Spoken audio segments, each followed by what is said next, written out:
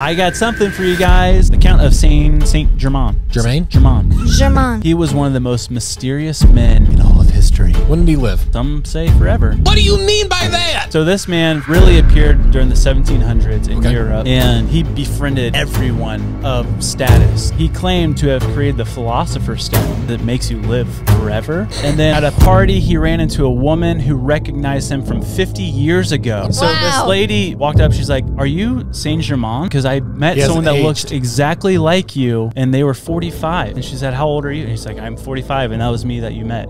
He's like playing into it. But when people would call him out, he's like, "I'm just kidding." Yeah, I'm a million years old. At these parties, he would recount history like he was there. He talked about Jesus, like all this stuff. It's so weird. Yeah, it's spooky, and then right? one lady said, "If you're talking about Jesus, that means you have to be over 1,000 years old." And then they looked at his servant. They said, "Is he 1,000 years old?" The servant said, "I wouldn't know if I'm only 300 years old." What?